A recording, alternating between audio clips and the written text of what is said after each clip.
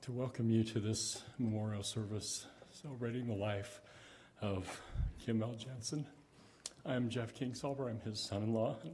Sorry, I'm emotional, but we would like to thank Kirsten Bean and Kayla Jensen for being the pianist and chorister today, and thank all of you for coming, making the effort that it took to come here today to honor this great man. We will begin with the opening hymn, Be Still My Soul, number 124, after which Whitney Kingsolver, one of Kim's granddaughters, will give the opening prayer.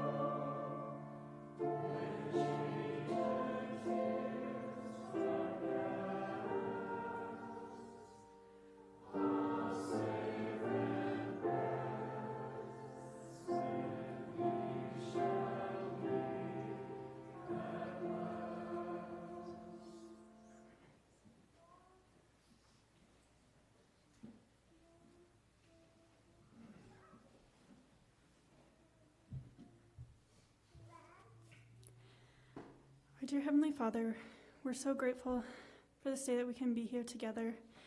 We're grateful for our family and our friends. We're grateful for the gospel, and we're grateful for the knowledge that we have of the plan of salvation. We're so grateful for our father, grandfather, friend, Kim Jensen.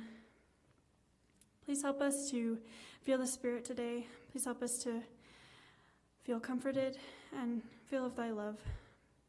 Please help us to remember the life of Kim Jensen, and please help us to be in tune with the Spirit so that we know the messages that we need to receive. We're so grateful for the love that we have. We say these things in the name of Jesus Christ. Amen.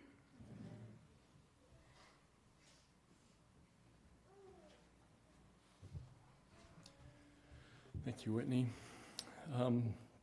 We'll now have Lane Jensen, Kim's brother, give the life sketch. After that, Jeffrey Jensen, Kim's son, will speak to us. And then we'll have a musical number, My Will I Give to Thee, which is a song, the lyrics that Kim wrote.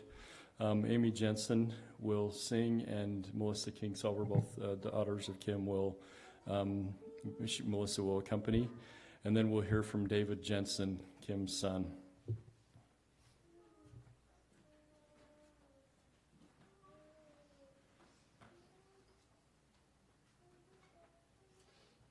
I think it was just fine until we sing. That's hard.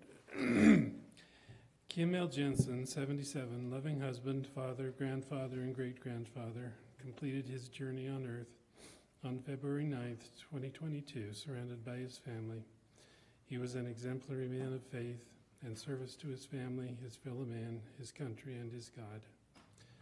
Kim was born September 14th, 1944, in Rexburg, Idaho, to Loy Mon and Mona Marie Kepner Jensen. Growing up in Rexburg and then Driggs, Idaho, he enjoyed riding horses in the Teton Mountains in the summer. In the winter, he convinced the same horses to pull him on sleds and saucers. He graduated from Weiser High School in 1962, where he played the clarinet in the marching band. One of his favorite memories was receiving the National Finalist Band Award in the Music Man Marching Band Competition Festival in Iowa in 1962. He continued his education in business at Ricks College and Brigham Young University, where he graduated with his bachelor's degree in 1969. He served faithfully as a missionary for the Church of Jesus Christ of Latter-day Saints in the Florida Mission, an area which held a special place in his heart for the rest of his life. Excuse me. Kim married the love of his life, Patsy Ray Hall, on July 19th, 1968, in the Idaho Falls LDS Temple. She has been the light of his life, and seeing to her comfort has been his greatest priority for the last 54 years. Kim proudly fulfilled his duty to his country and served honorably with the Army in Vietnam. Upon his return, he began his 35-year career at First Security Bank, and he continued his financial education at the Pacific Coast Banking School. His strong work ethic earned him frequent promotions, and he completed his career as a senior vice president with Wells Fargo Bank. Kim and Patsy were blessed with 5 children, and their lives were filled with joy as they focused on simple pleasures. Wonderful vacations to Yellowstone National Park, California, and a 3-week road trip across the entire country made for many special memories. Kim is a devoted disciple of Jesus Christ and served in many callings throughout his life. After retiring from banking in 2006, Kim served a second mission for the Church of Jesus Christ of Latter-day Saints with his sweetheart Patsy, when they were called to serve in the West Jordan Employment Resources Mission. They enjoyed it so much they served an extra year beyond their original calling and delighted in helping people improve their financial circumstances. He frequently commented how much he loved his companion on this mission. Later in life, Kim felt the limiting effects of Parkinson's disease, and it became necessary for him and Patsy to move to Covington Senior Living in Orem. The illness did not dampen his zest for life, and he became a champion at Wii bowling. I can attest to that. He beat me very soundly. Made many new friends and continued his lifelong pattern of service by volunteering within the facility. As a family, we are deeply grateful to all who cared for him and were part of his Covington family. Kim is survived by his wife, Patsy, his children, Jeffrey Jensen, Melissa Kingsolver, David Jensen, Amy Jensen, 24 grandchildren, and 4, soon to be 6, great-grandchildren. He was preceded in death by his parents, daughter Christine Hogan, and his sister Julia Baxter. Excuse me.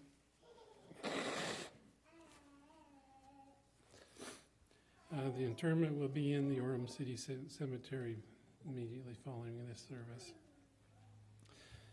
The words I've read show what a great person Kim was and is, but maybe doesn't include too much that really brings out his fun-loving personality. So I was asked to take a few minutes and share some personal insights into what it was like to grow up with Kim as my elder brother. The bottom line is it was an adventure. Our father was an avid horseman, and so when we lived in Dregs, we spent a lot of time trail riding in the Teton Mountains, and my father sometimes even acted as a tour guide to some spots that were unknown to most people. Excuse me. Those trips are not to be forgotten, especially as my father passed away just a few years past beyond that time.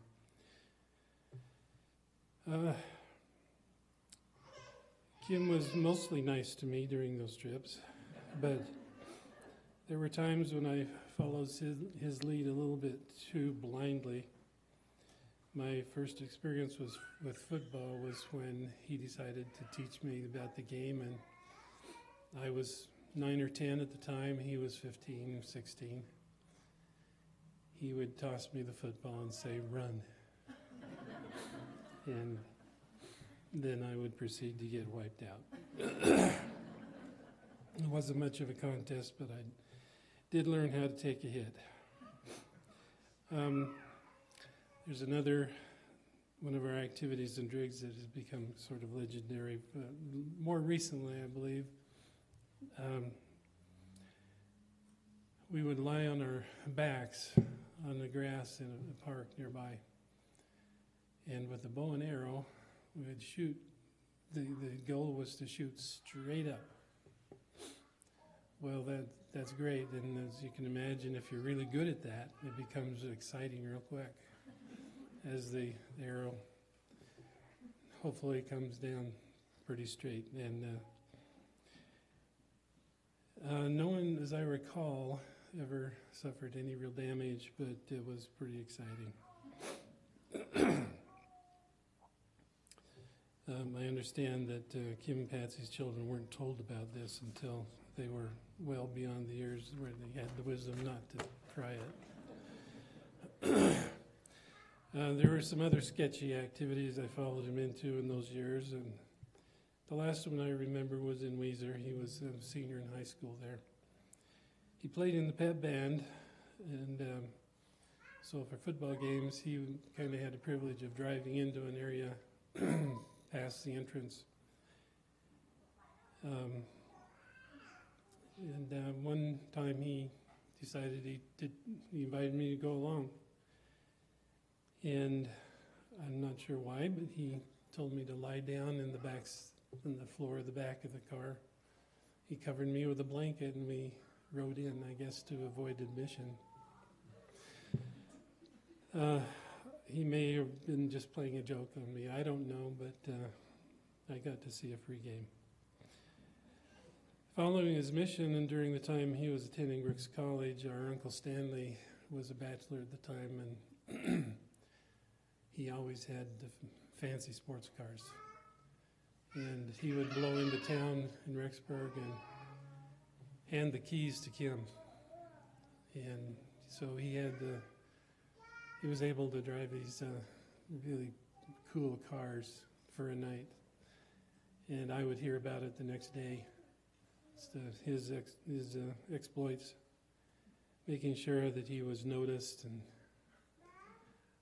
I think it was a good part of his dating experience. I don't know if they had any effect on Patsy at the time, but it may have. In later years, many thought that Kim and I looked alike. There were many times at extended family reunions where people would mistake one of us for the other one. And once during the family's visit to us in San Diego, I was serving as bishop at the time, and as Kim was there, some of the members of our ward handed him their tithing envelopes. He very graciously took them, but we made him give them back. The best example of following Kim was in my young adult years. He and Patsy were married when I was a junior in high school. So by the time it was time for me to start looking around, they had Jeffrey and Melissa had been born by that point. They were so cute. So I decided that was a pretty good match, so I proposed marriage to Patsy's sister. And thankfully she went along with it. So we kind of have a double connection there, which we've enjoyed many times through the years. And our children have really enjoyed that association as well. He was a special uncle to them. I can't tell you how many times they asked me why I wasn't as fun as their Uncle Kim. So following in his footsteps has been one of the best things I could do, and I have no regrets. And I look forward to being able to do that again, as I know he's still engaged in the great work and having a great time doing it. I say this in the name of Jesus Christ. Amen.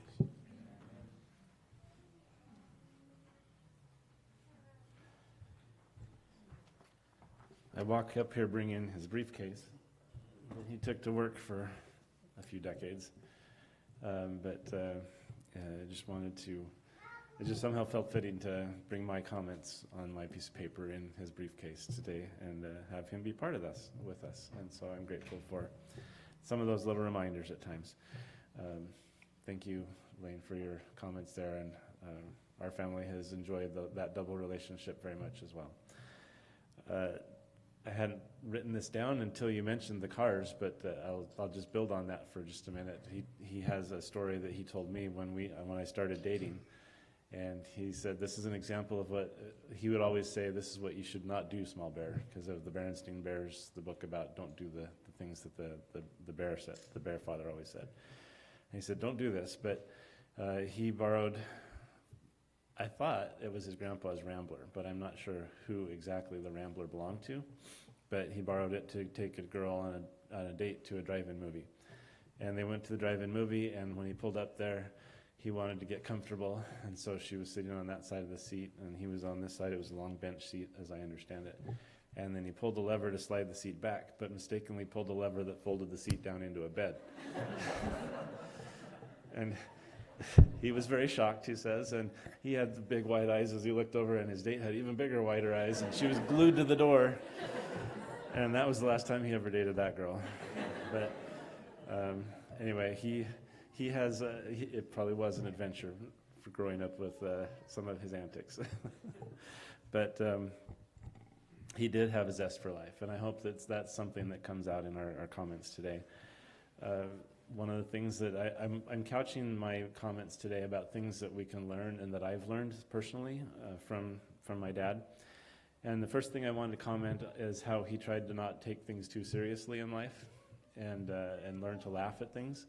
He was not perfect, and he was free to confess that, but he did try and learn.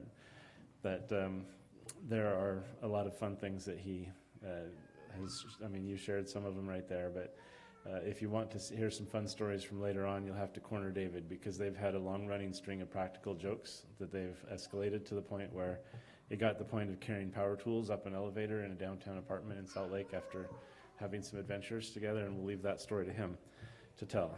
But but he does have a zest for life. And you saw in the video earlier some of the costumes that he wore, that he and Mom would dress up for going to bank events.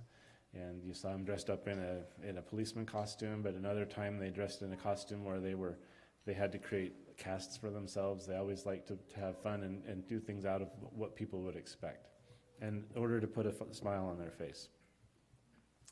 But throughout it all, even when he was in Vietnam, you saw this in the pictures, that he's got a smile on his face. He's thousands of miles away from his family in a difficult situation, and yet he's got a smile on his face. He's carrying optimism and enthusiasm in his heart and courage, and I appreciated that. And even though in his later years with his illness, that's been difficult for him to maintain that, still, even as recent as a month ago, when I called him on the phone, he would answer it, "Hello, hello." And it's a curious thing that I don't know if he said that to everybody or just me. I don't know. But it always felt very personal, and I always appreciated that enthusiasm that came through from that enthusiastic and lilting "hello" when I called him up. And but there is one story that it took him a long time to get over. That to us it was a great laugh, but he found it took him years to find the laughter in this one. But as many of you probably know, he dealt with ulcers for a long period of time in his career, and the stomach ulcers were very painful to him. So he was perennially attached to a bottle of Mylanta, and this Mylanta went everywhere with him, and he would always shake it up and then just drink straight out of the bottle, not bother with measuring it or anything. And one day we were driving in our Buick, and he asked Melissa to hand him the Mylanta from the back seat. So she was trying to help this is when we kind of were aware of the responsibilities of driving, and so she was trying to help him stay concentrating on the road, I think. But she shook it up for him and took the lid off and handed it to him and said, "Dad, I took the lid off for you." And he promptly took it, put his finger over the top, and just shook it vigorously and sprayed all over the inside of the car. It just coated everything in pink Mylanta.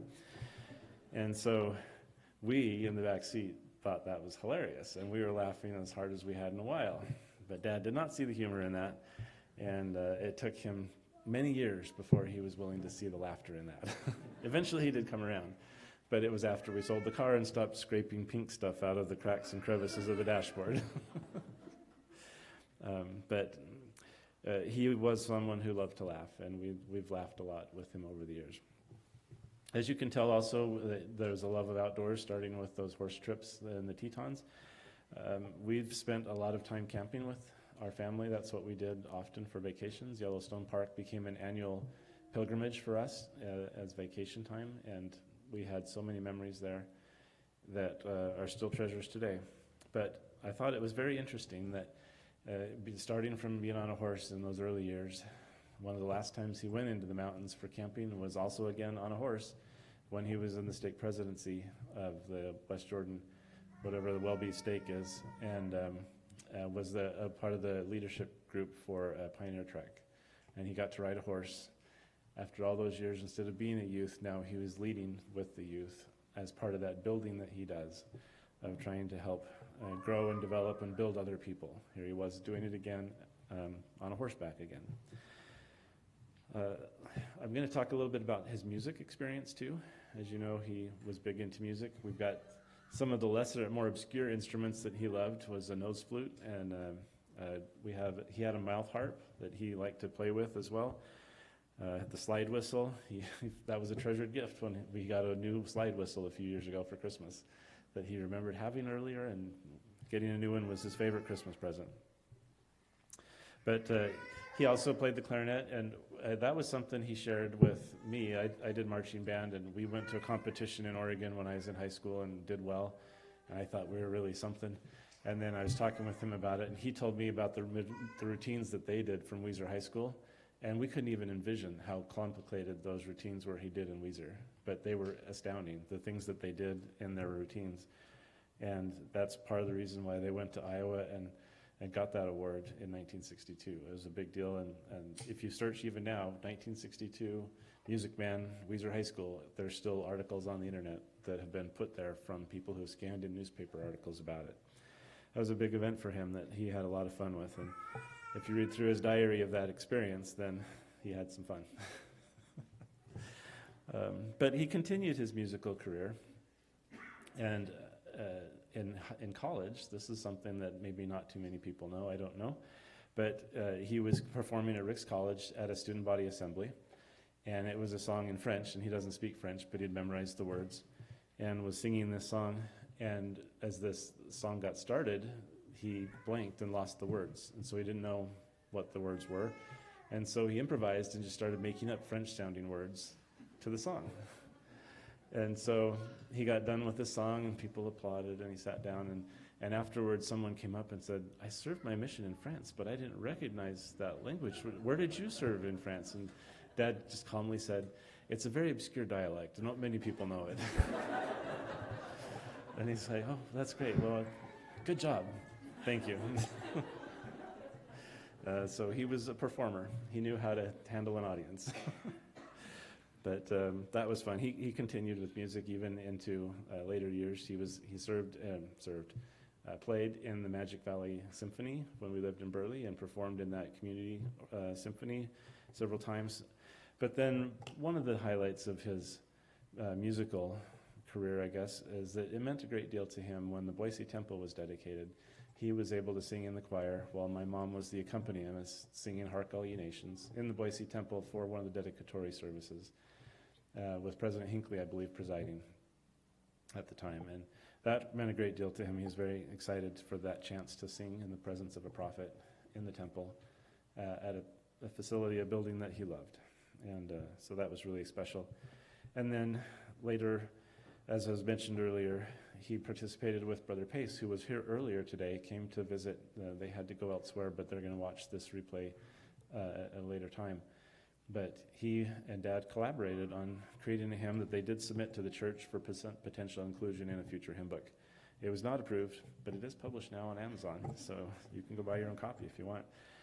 But anyway, they did collaborate on creating this hymn that meant a great deal to Dad, and sharing his testimony through song, which he had done so many times, and now was a chance to commit it to a longer-term form. And so we're going to get to hear Amy sing that with Melissa accompanying in a few minutes, and that will be special for us to hear Dad's voice speaking to us even now, and sharing his feelings about the gospel and about his Savior, who we all are so appreciative of.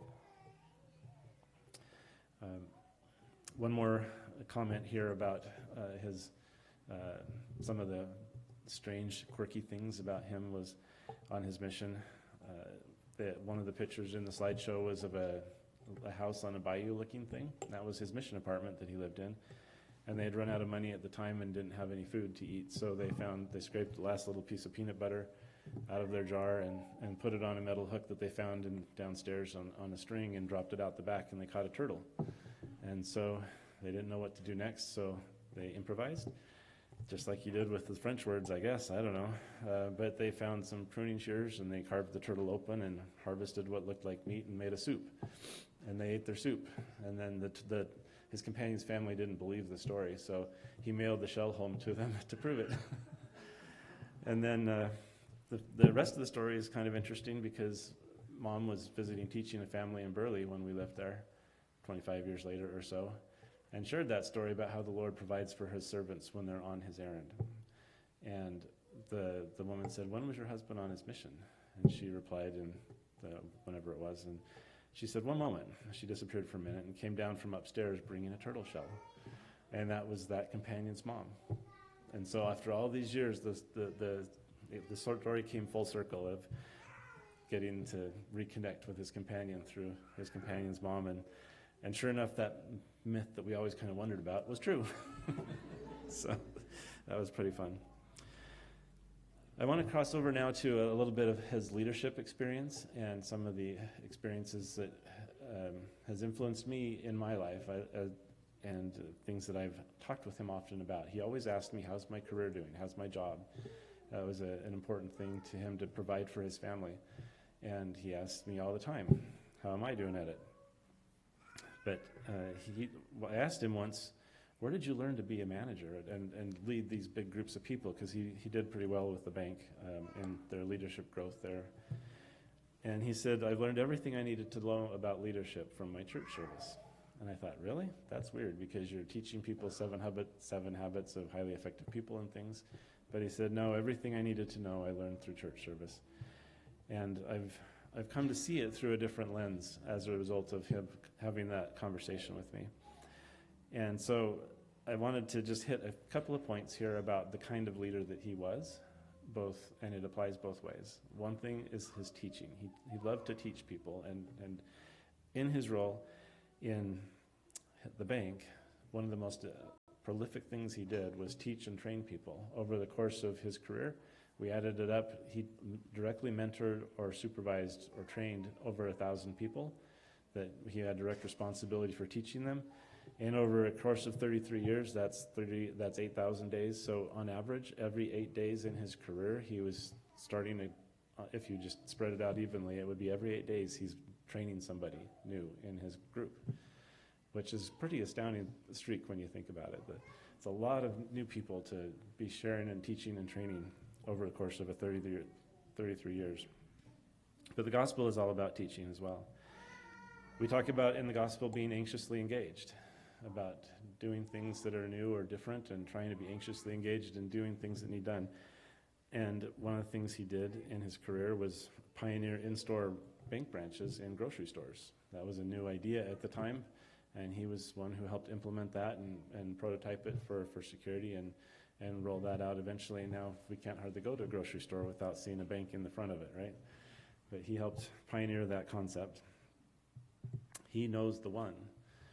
We talk often about knowing the one, but that was an important way that he did his leadership at the bank. And he would ask us kids when he was taking a new role, he'd give us a sheet that has names and pictures, and we'd have to drill him on it so he could memorize all the names and the photos, so that when he went into a meeting, he knew who he was talking with. And he knew them by name and by their face. And we would help him practice that as a way of getting to really know the people that he needed to leave. He served with them and he suffered with them. He worked through cancer, people who were dealing with cancer on his staff, and was there for them in their hour of need. And he suffered with them, with people who violated the rules and stole money from the bank, and he had to take them through trials and go to court with them and watch them struggle with the impacts of their decisions. Those were not easy things, but he was there at their side doing the best he could to help them along the way. And in the end, the trust that he gained in his role at the bank was significant. And at one point when he was the area manager in Idaho Falls, the success of his teaching and his training had led the Idaho Falls area to grow to such an extent that his area that he was responsible for had over $1 billion worth of loans and deposits, which was more than 5% of the entire corporation just on his shoulders. So he had a successful career there through employing these principles that he learned through the gospel. But that service wasn't just in the bank or through his local ward. He did a lot of community service as well through the Rotary Club and Chamber of Commerce. He was the president of 3 different Rotary Clubs and a couple of Chamber of Commerces, and participated in others. But this was a funny story that probably not many people know, besides the helping with fish fries and pancake breakfasts and things. He felt really acutely that role of community service and making the community a better and safer place. And so when we lived in American Falls, he felt that there was a need for the merchants and the local stores to be more careful with their goods, to take care of their stores security-wise. And so preparing for a presentation he was giving to the local merchants, he told them that he was going to talk about shoplifting and about doing a better job of being careful with your inventory and protecting from theft. He coordinated with the police, and then he hired a band of what he called a band of hooligans from ISU, the local college in Pocatello. He recruited them to come and shoplift for a day. And so he brought them in with police approval, and he said, come and get whatever you can get this afternoon, and we'll put it on display for your meetings tomorrow, for my meetings with these merchants tomorrow. They heisted all sorts of things. They had 5-foot-high potted plants. They brought out racks of clothing with the racks underneath the clothing. They brought out all sorts of different things. I can't remember the full list, but they boosted a lot of material. And so he helped them arrange it the next day, and then the next day the merchants came in to see all of their goods just filling up a whole part of a room, and then helped them see that they did in fact need to do a little more diligence in taking care of their businesses. That was something that he was I don't know how broadly that became known, but he was the guy behind the curtain that executed the biggest heist in American Falls history with police approval. But in addition to the service in the community that way, he also taught service to me as a son in unique ways too. I got to be his home teaching companion from the day I was like 7 years old, living in Salmon. He took me out on visits to people, and we helped the people. Everyone heated their houses with wood there, and so we chopped wood and stacked wood, and I had go in and help him with places where the houses smelled really bad. And I thought, how do you do this, Dad? I just sat there like this the whole time he was talking with them because the houses smelled strange to me. But he taught me how to serve other people, and we even climbed up on people's roofs and shoveled the snow off the roof because it was so heavy and so deep that it needed to be removed from their roof so that the ladies who lived inside would be able to have a warm place to sleep. But one of the things that has stuck with me the most and has touched me most recently is the lesson that he taught me about how to use the priesthood. It was a consistent theme to him to say that the priesthood is intended to be used, don't let it go underutilized.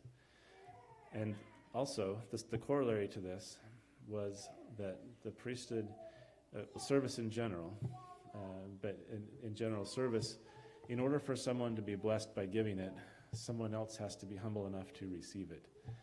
And that was something that that lesson came out of me talking with him once about why did you let somebody do this? Because we could take care of it for ourselves.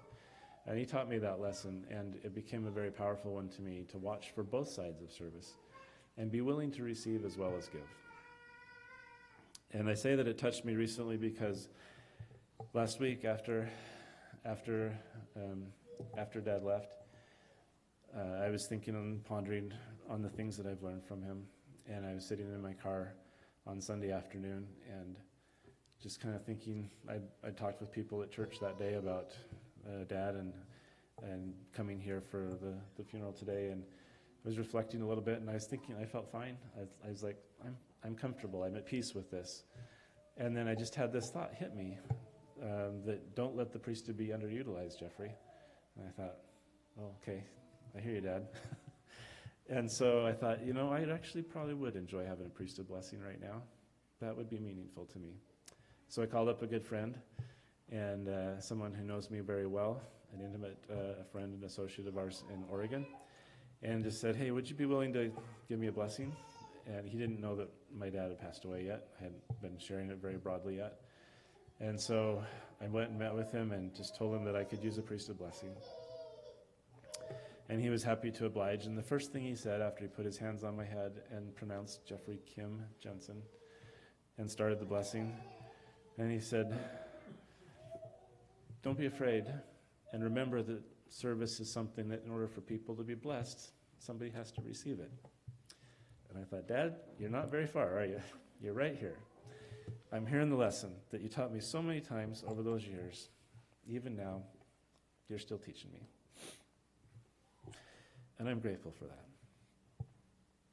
But I'm going to finish up with the thing that probably was the most profound impact on us, and that is that one day, when we were young, on a Monday morning before school, Dad walked into our bedrooms while we were just getting up and he was getting ready to go to work. He handed us a piece of paper that had 3 letters, FFA, on it. And he said, we're going to talk about this in home evening tonight. So try and figure out what it means. Think of what these letters might mean. And so the whole day we were trying to figure out what it might mean. We knew Future Farmers of America was a thing, but we didn't think he was trying to get us to be farmers because he's a banker. And I didn't know how to milk a cow for the life of me. And so so we tried to come up with ideas. But that night when they rolled it out, it turns out that what it stood for was family first always. And that was the genesis of that. What became our family motto, I guess is the best way to say it. And it became a consistent theme, and we talked about it that night, and he said, and the way that we'll use this to talk with each other about it is when I just hold up a finger, number 1, that means not that we're number 1, we're the best. That just means we're keeping our priorities first, family first, always.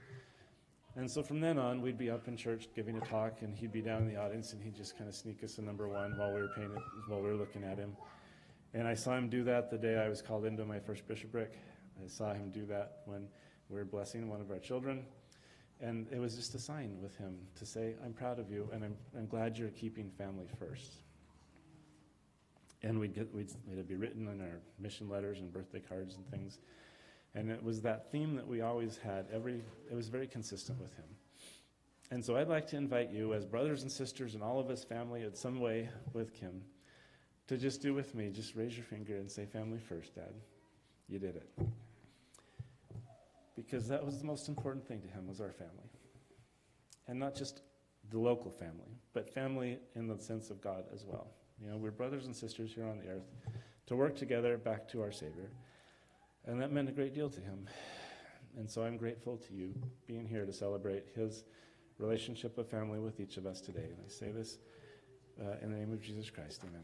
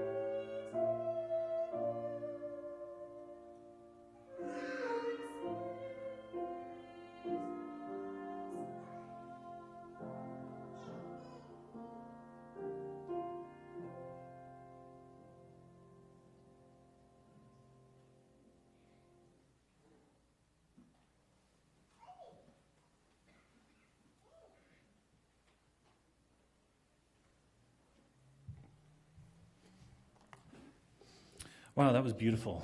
Thank you, Amy and Melissa. Well, when we were planning out this service, it actually began years ago when we were talking to Mom and Dad about their wishes and desires and everything. And Dad said, keep it short and teach the gospel. He also said he didn't really want a travel log, so he can take that up with Jeffrey later, I guess. So.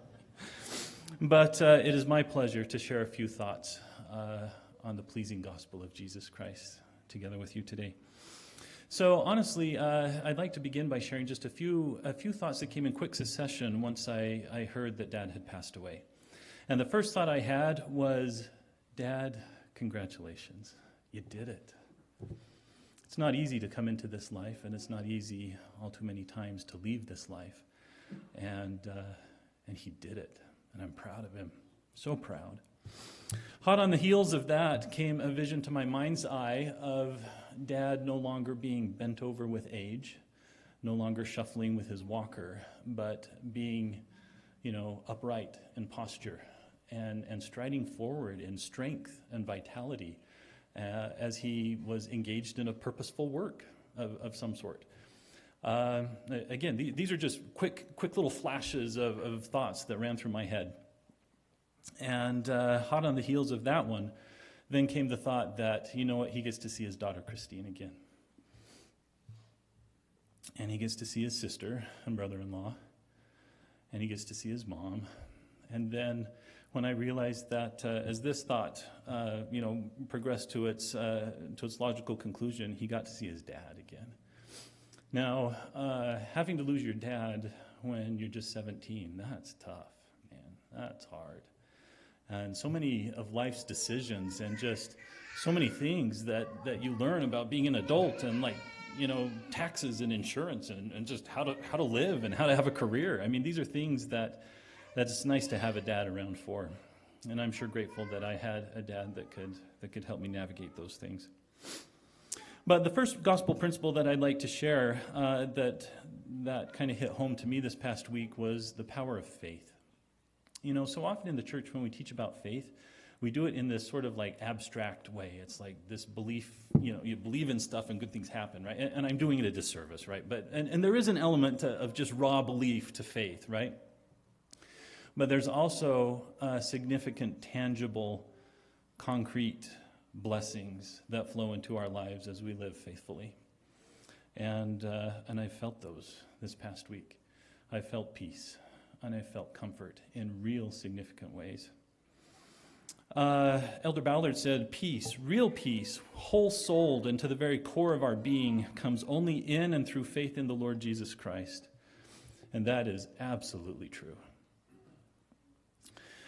John chapter 14 has some incredible little glimpses into what the Savior was doing as he was preparing to conclude his mortal journey. Just incredible chapter of Scripture in John 14. But the Savior said this, yes, to the disciples, but I think to us as well. He says, I will not leave you comfortless. And that's amazing to know that we won't be left comfortless. But the Savior doesn't stop there. He continues and he says, I will come to you. Yet a little while, and the world seeth me no more, but ye see me. Because I live, ye shall live also. It's amazing to me to contemplate just the blessings of faithful living. It's astonishing. The Lord says he's not going to wait around for us to cry in our moment of need. He says, I will come to you. I will be right there with blessings in my hands and with healing in my wings when you need me. That is the true nature of the Savior Jesus Christ. So a few weeks before Dad passed away, he was in the hospital for a couple of days, and I was able to spend much of that time with him. And we talked of many things. We reminisced, and we laughed and remembered. Some of the things that surfaced in our conversations included Grandma Jensen's carrot cake with caramel sauce. And I know it's right around lunchtime, but many of you here in this room have enjoyed that particular blessing of mortality as well. But at that time, I also saw the incredible change that had taken place in Dad physically. And Parkinson's disease that's a tough one, and that's hard. And Parkinson's disease combined with age resulted in some significant deterioration, even over the preceding month since I had been with him most recently. But yet I go back to my mind's eye, that vision of Dad striding forward in strength and vitality and purpose. And I contemplate that difference between, the frailty of old age and the vigor of moving forward with purpose. And that's an incredible change. One day, right now, Dad's spirit, of course, doesn't suffer from physical ailments. It doesn't suffer from pain or from hunger or from age or Parkinson's or any of those things. And one day his perfect, strong spirit will take up this mortal body, and that mortal body will be transformed, absolutely transformed, into something that is worthy of the strength and vitality of his spirit. And that's an incredible transformation. But as I contemplate that change, I go back to something I learned when I was teaching sunbeams in primary. And my own personal theory is that the closer you can get back to teaching sunbeams in primary, the better you're doing in the church, right? That's like the reward that we all, well, at least I seek for.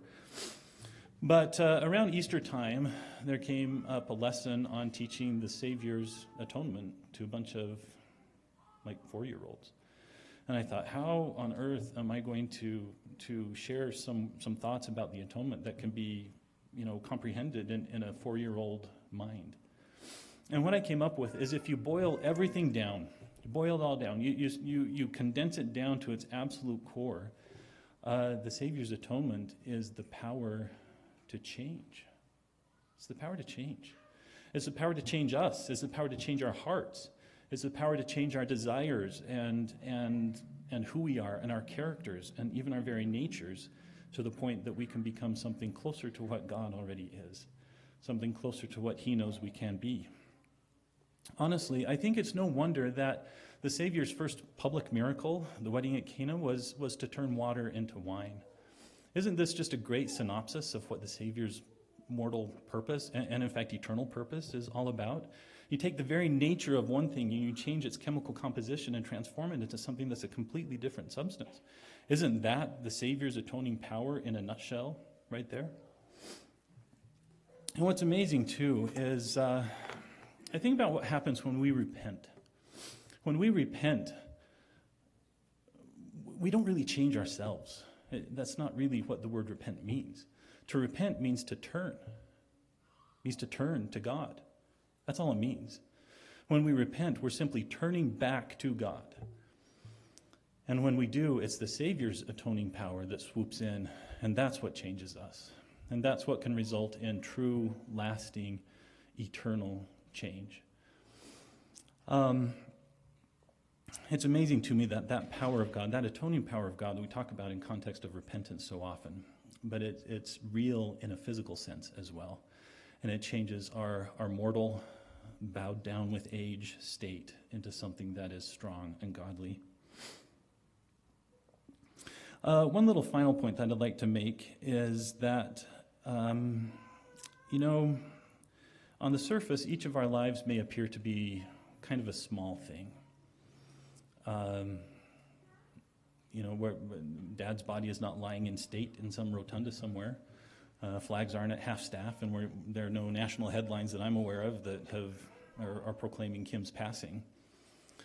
And in fact, even if you look at each of our lives, we're all full of shortcomings and just mortal stuff, right? President Uchtdorf talked about this in a talk that he gave a while ago, and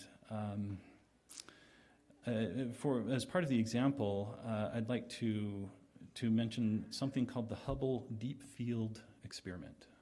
Okay, so the Hubble telescope, we're familiar with that. We've seen amazing pictures from astronomers, and I didn't know this, but the scientific director of the Hubble telescope, he has 10% of that telescope's time, which is in very high demand, but he has 10% of that time to do whatever he wants with. Okay. They call it his discretionary time, so he can pursue whatever science activities he wants to.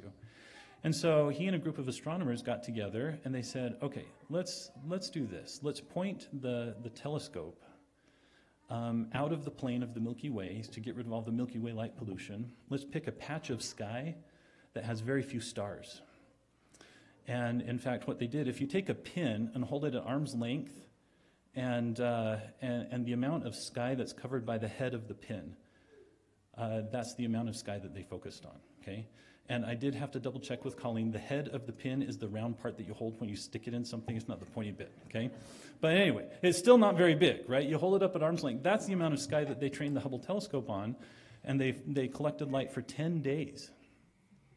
And the result of that, as the pictures started to flow in, were astounding. They were amazing. In this patch of sky, in the darkest section of sky that they could find, covered by the head of a pin held at arm's length, they found thousands upon thousands of not just stars, of not just solar systems, but entire galaxies. Each galaxy with their billions and billions of stars. Imagine that. The scientists at the time said that if they were to cover the entire sky with that same level of exposure, it would take them 900,000 years.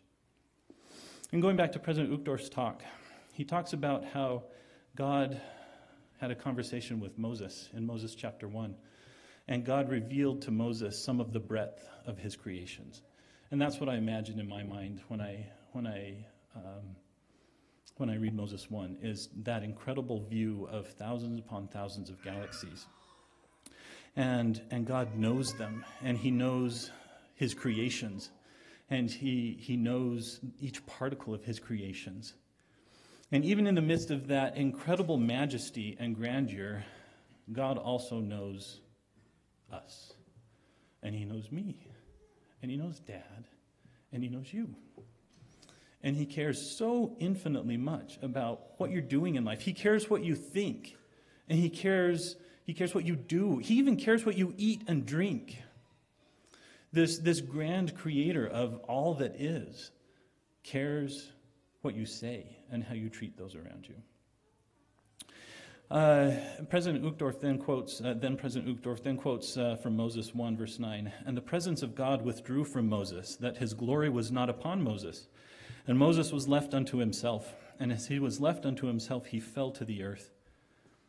And it came to pass that it was for the space of many hours before Moses did again receive his natural strength like unto a man. And he said unto himself, Now for this cause I know that man is nothing, which thing I never had supposed." You know, seeing Moses fall to the earth, it reminds me of the Book of Mormon, right? It seems like every couple of chapters people are like falling down in astonishment or whatever. It's not because they're weak of constitution. It's not because they're frail emotionally. It's because they're contemplating what Moses contemplated. The majesty of God, the creator of all, knows me and cares what I do. In section 18, the Lord said, "Remember the worth of souls is great in the sight of God." Going back to President Uchtdorf's remarks, the Lord doesn't care at all if we spend our days working in marble halls or stable stalls. He knows where we are, no matter how humble our circumstances. He will use in his own way and for his holy purposes those who incline their hearts to him. God knows that some of the greatest souls who have ever lived are those who will never appear in the chronicles of history. They are the blessed, humble souls who emulate the Savior's example and spend the days of their lives doing good. I can't imagine a better description of Dad than that. In his own way, I think that, or in our own way, each of our lives is kind of like the lad who contributed 5 loaves and a few small fishes, right? And the Savior can take the offering of our lives and he can turn it into a miracle. And he does. And he can turn it into a miracle of growth and of eternal development and of progression and eventually achieving our true nature, fulfilling our true nature and destiny to rejoin with God because we are like him, because we think the same things that he thinks, and because we eventually become gods ourselves. Brothers and sisters, our actions in this life matter so very much. They really do. Let us live in faith. Let us pursue humble lives, doing good, serving others, and great other rewards that will come. I say these things and share these thoughts with you in the name of Jesus Christ. Amen.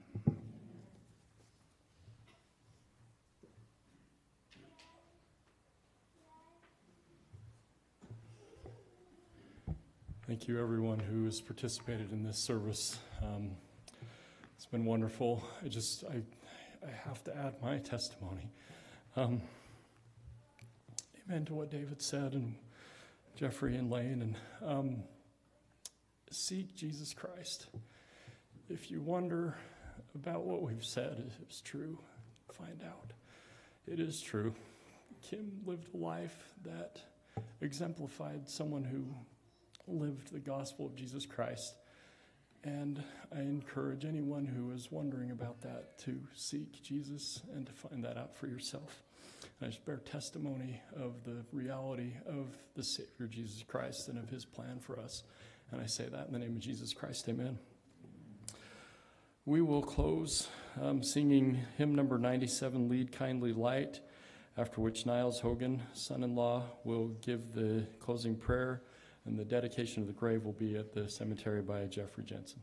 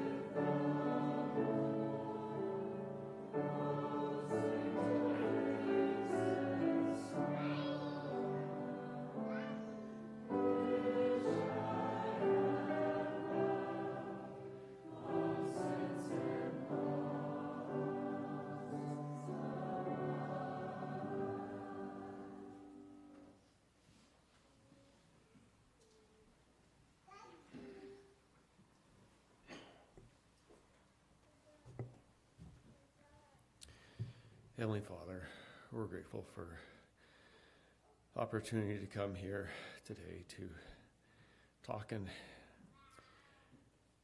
about Kim Jensen and the influence he's had on our lives. We're grateful for his testimony and of the gospel that he shared in small ways with all of us. We're grateful for the peace that we have felt here and ask for thy blessings to be upon us. We're grateful for the plan of salvation that gives us the hope and the faith in thy Son. In the name of thy Son, Jesus Christ. Amen.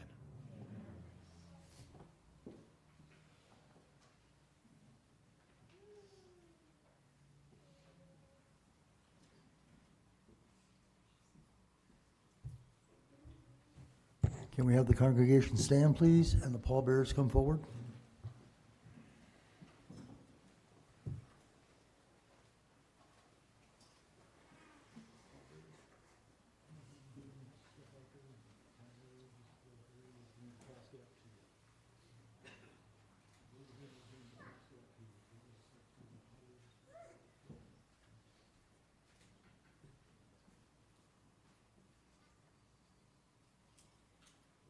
Follow the casket, please.